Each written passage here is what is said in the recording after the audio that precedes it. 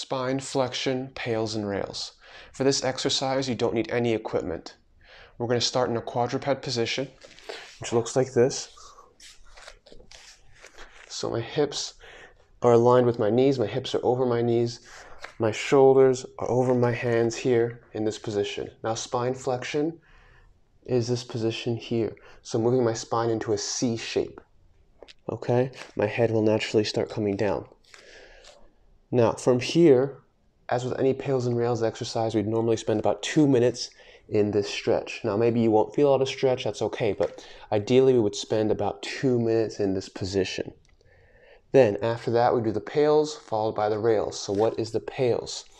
Again, if you're confused by the terms, I have a separate video where I explain what these terms actually refer to, but in any case, PAILs in this case from here is going to be pushing our hands forward while simultaneously pushing our knees backwards.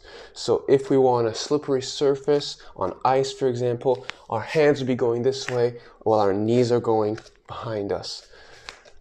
And we would be gradually progressing from 10% contraction. So it would be here, after this 2 minute stretch, maintaining this position. We would then 10% of maximum contraction, so breathing in, packing the air into the stomach, contracting all the muscles throughout my body at 10% contraction level.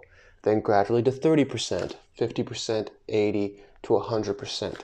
The whole time we're pushing our hands forward while pushing our knees back. So they're moving away from each other. They're trying to move in opposite directions, okay? So this way and this way, this way and this way. Okay, that's the PAILs.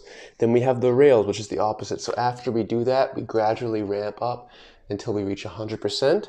We would then normally switch into the rails contraction, during which time we're trying to increase the amount of flexion. So to do that, we want to imagine the opposite. We want to bring our hands and knees together is the feeling we're going for, but because this is a non-slippery surface, that's not going to happen.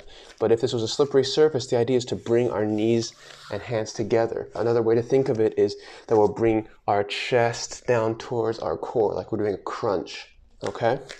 So from here, it would look like the whole time we're maintaining the spine flexion here. So visually, it doesn't look much different. So the PAILs pushing away, right now I'm pushing away, hands moving this way, legs moving behind me.